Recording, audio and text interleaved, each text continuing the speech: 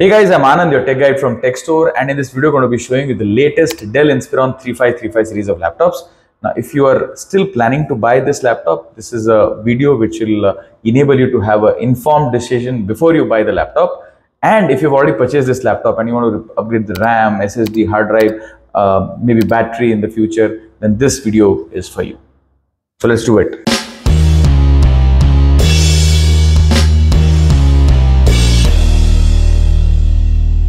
So this Dell variant is the AMD processor variant. The 3535 denotes that it is a AMD variant. It has got, the model that we are reviewing today is a Ryzen 3 7320U processor. There are Ryzen 5 variants also. The model number will remain the same, 3535. So anything that is ending with a 5 will have a AMD processor in the 3000 series of laptops. Maybe if it's 5635, it means a 5000 series, which is a AMD variant. Here we have 3535, which is the AMD variant of the Dell Inspiron 3000 series of laptops. The Ryzen 5 is also the 7000 variant as the Ryzen 3, which is also the 7000 variant. It comes with 8GB DDR5 RAM, 512GB SSD, and it comes with Windows 11 Home and MS Office Legal Edition in it. Now let me show you the exterior and the ports and the interior of this particular laptop. So on the top over here, it has got this same 3000 series, 3520, 3530. All these models have the same carbon black finish, and it has got a smooth matte finish over here. The Dell logo is over here. So the base of the laptop is again having the same smooth matte finish. It's got this perforated area where the heat gets dissipated, one single fan.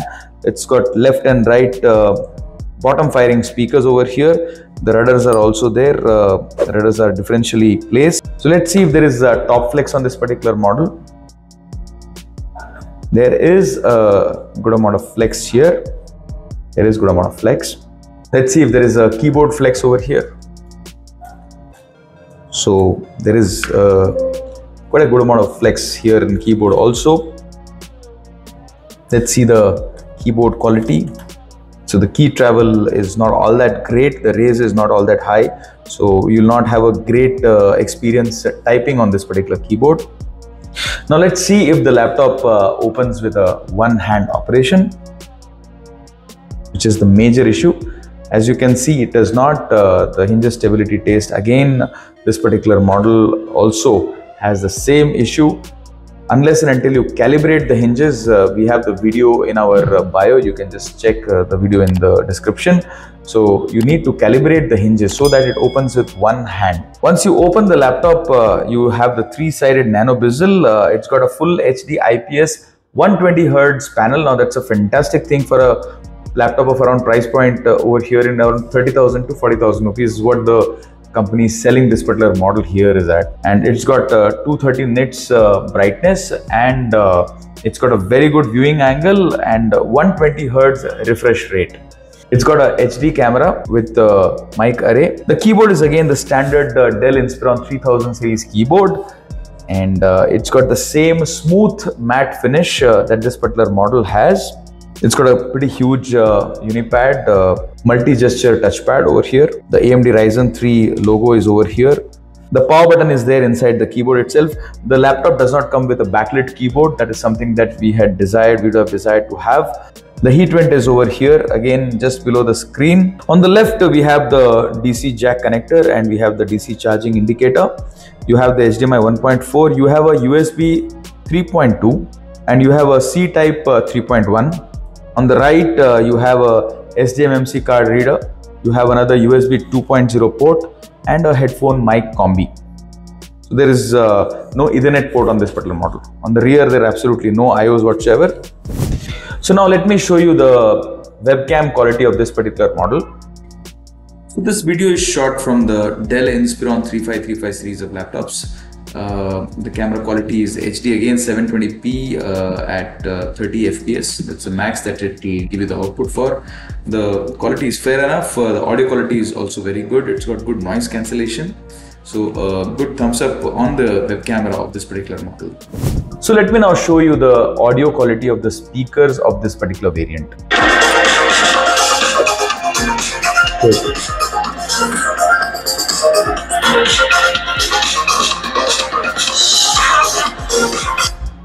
The speakers are pretty loud and it's having good bass also. You cannot call it very tinny or having a very good bass also. It's somewhere in the between. So good quality speaker for this price range. I think it's a very good speaker quality that they have integrated. Now let's dig deep into this particular laptop and check whether you can upgrade the RAM, SSD, hard drive and all those things for this particular model. First thing first, you need to flip the laptop and you will see all these different screws over here which you need to remove with a star screwdriver. Let's start with the hinges screw. This screw and this particular screw will not come out. Please note that it's specially designed so that this gets protruded over here and you can remove the base easily. This screw will come out. All the other screws will come out.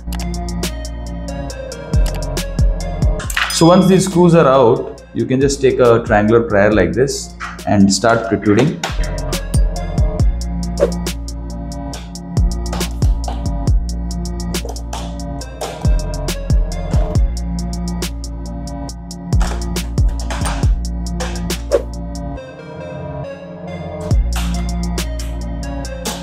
And the base will be out. So this is the way the base of the inners of the Dell 3535 Inspiron series look like. So unfortunately, as you can see, there is no way you can replace the RAM over here. The SSD is here, the battery is here. Let's start with the battery first. So we'll just need to remove this particular connector over here. So if you want to replace the battery, you need to remove these screws.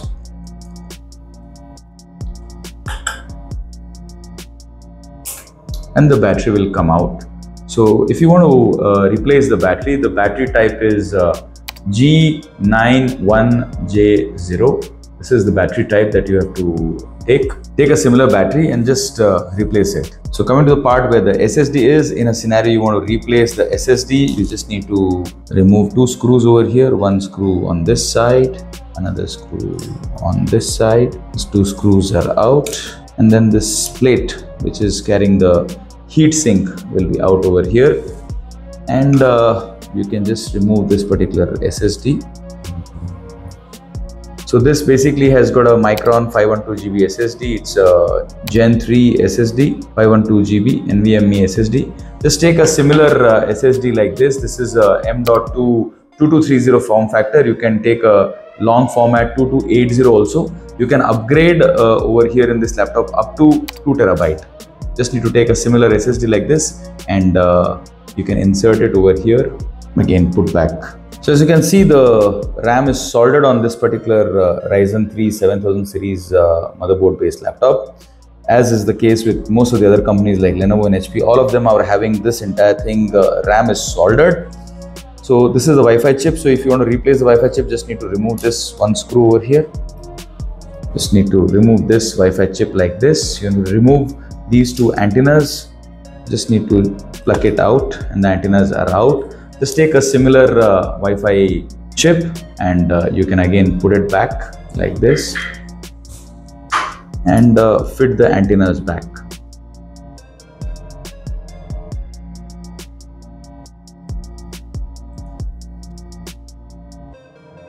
Alright, so coming to the part where the fan is, say in a scenario your fan is not working, just need to remove this one screw over here and another screw over here, and the fan will be out. You just need to remove this one connector, very gently just remove this connector, and the fan is out. So this is the fan that you need to buy in a scenario your fan is not working. Just put it like this, again put the connector, and your fan is fixed. This is the heatsink basically. In a scenario you want to put a thermal paste, just need to remove these 4 screws and you can put thermal paste over here. This is the IO board which connects the memory card, USB and the DC. This is the power jack. It's connecting to this main motherboard. This is the daughter board. And this is the part where the keyboard is connected. It has got a backlit connector over here. Unfortunately, the laptop does not have a backlit keyboard, but in the future, if you want to connect a backlit keyboard, you can as well purchase and you can put a backlit keyboard over here. The circuitry is very much in place for this, and many times the keyboard is not working. You can just remove this particular thing and you can keep it like this, and you can use a USB keyboard and you can start working. So this is for the keyboard, and this is the part where the touchpad is. So you just need to remove this, and the touchpad is out. So this is where the speakers are, 1 and 2. Both these speakers, there are no screws whatsoever. Just need to remove it like this, and it is connected over here. You just need to remove this connector, and you can remove the entire speaker assembly, and you can replace the speakers as well.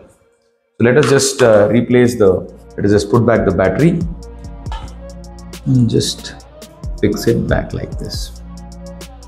Let's put the base cover back.